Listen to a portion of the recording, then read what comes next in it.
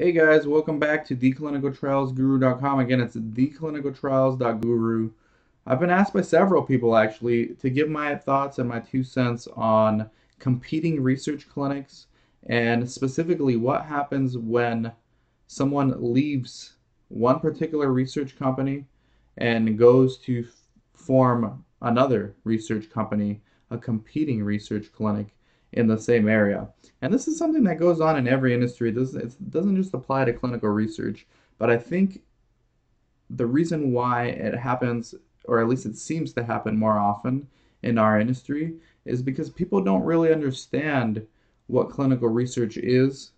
They might apply for a clinical research job out of curiosity, so they might end up working at a research clinic as either a study coordinator or a sub investigator or a principal investigator. They may start getting the hang of it. They may start to smell the money, and then they say, okay, this is not that difficult. I've been here for a year or I've been here for 2 years, and I see what these guys are doing. I can do the same thing myself.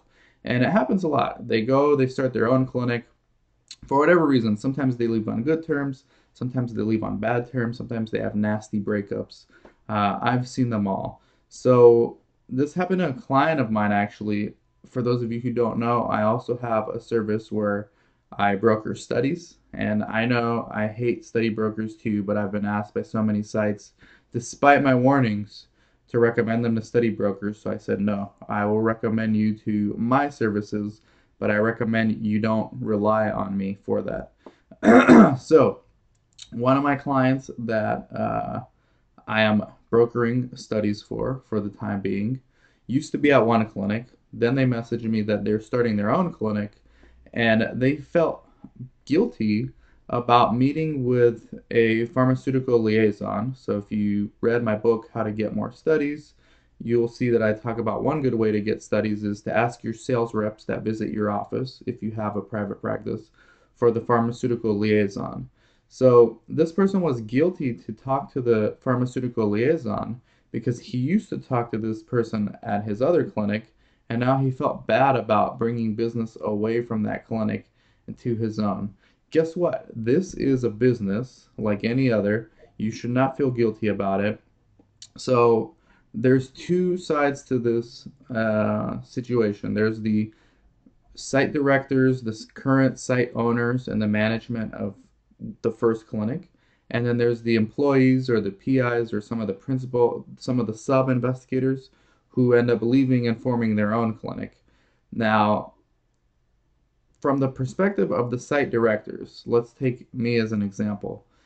I don't care as an employer, I don't care if I'm hiring you as a study coordinator or as a PI or as a sub I, and you only want to learn the way I do business for 6 months or 1 year, and then you're going to go start your own. I don't care. The only thing I ask is that you tell me what it is you want to do so I can actually help you accomplish that goal. Believe it or not, I've gone to help people who are trying to compete with me because I still think there's value in forming an alliance with someone, even a competitor within close proximity to your site.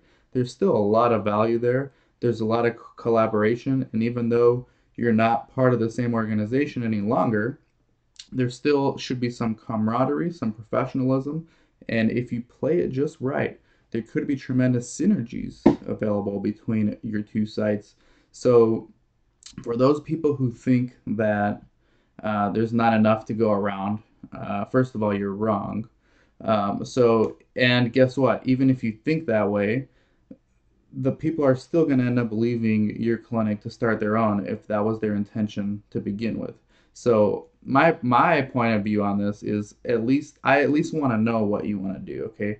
I don't care if you're money hungry. I don't care if you're hungry for a title.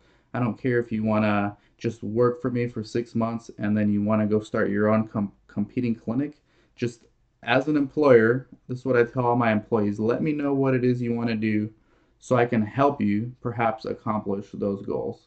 Now, on the flip side of that coin, if you are someone working for a clinic and you have thoughts of leaving and starting your own, believe it or not, I actually recommend that you do that, but I recommend that you're upfront and transparent with your employer about it, at least when you're pretty sure that that's the direction you want to go. I've had this happen again from several employees. I've had one case where an employee was not upfront with me about it, and I actually found out. I ended up finding out from a sponsor because guess what? It's a small world, guys. People are going to find out.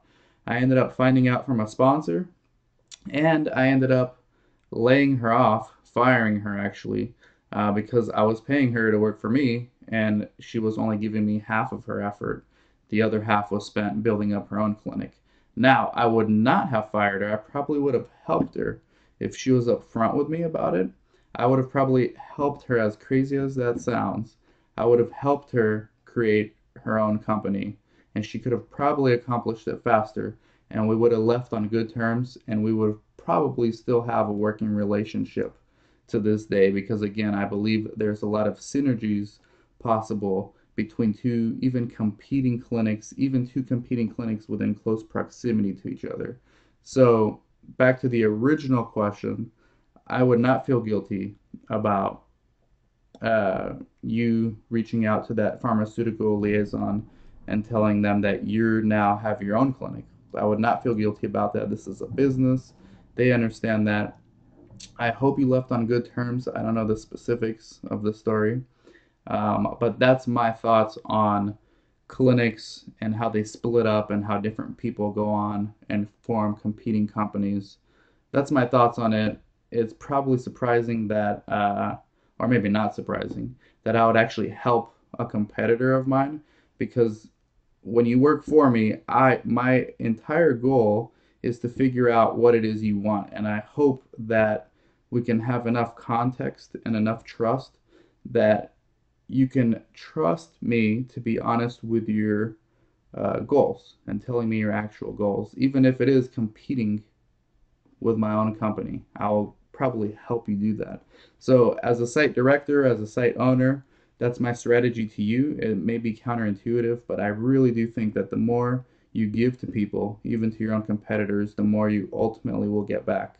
And as someone who's working at a clinic, who's thinking about starting their own company, make sure you know what you're doing before you leave, and then make sure as soon as you figure out that this is the direction you want to go, that you tell your current employer, and maybe they'll help you out. Maybe they won't. Maybe they'll fire you. That's the risk you've got to take. And again, you've got to know the context between you and your employer. But that's my 2 cents on this topic. Send your questions at me, Dan at theclinicaltrialsguru.com, and we will